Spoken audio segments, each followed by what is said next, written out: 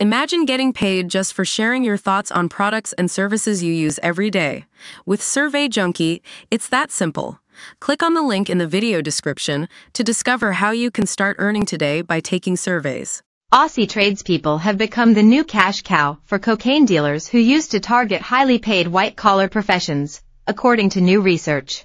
The number of plumbers, carpenters, and electricians using the illicit substance has doubled, according to data released by Flinders University. Male trotties aged 18 to 24 have become the largest market for cocaine, with 1 in 8 having admitted to using the drug that costs around $300 a gram. Flinders University researchers Alice McEntee and Roche and Susan Kim found that the number of workers employed as trotties who were using cocaine has doubled to almost 1 in 10.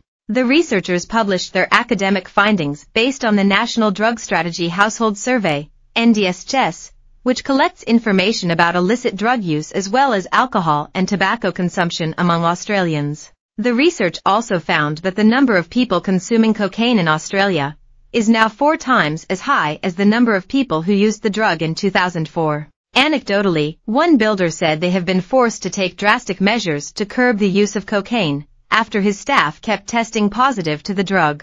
"We've had a lot of people on coke.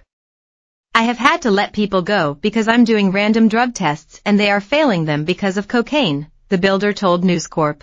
"It used to be marijuana because that stays in your system longer, but now it's coke. It's 100% more prevalent." Another person employed in the construction sector said people are talking about the substance on work sites and more trotties are purchasing the drug because they can now afford the expensive item thanks to larger pay packets. CFMEU National Secretary Zach Smith, one of the senior leaders of the Peak Construction Union in Australia, said the health and safety of workers in the industry will always be the main priority. Mr. Smith told the newspaper that despite the shocking findings by the research, the construction sector should not be singled out as an industry that is susceptible to cocaine consumption.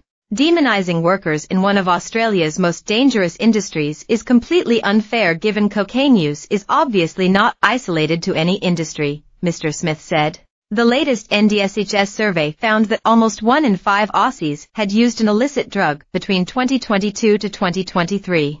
The number of Aussies who used cocaine between 2019 to 2023 increased by 4.5%. Workers in the construction industry have been bolstered by new pay deals to boost their weekly earnings. Construction unions in Queensland successfully negotiated a deal with the Queensland Premier Stephen Miles to increase wages for workers in the industry by $10 an hour over the next 4 years until 2027. The pay rise means qualified trotties and carpenters will be paid almost $1,948 a week. The wages of crane operators will increase to $2,394 and a 4th-year adult electrical apprentice will earn $44 an hour.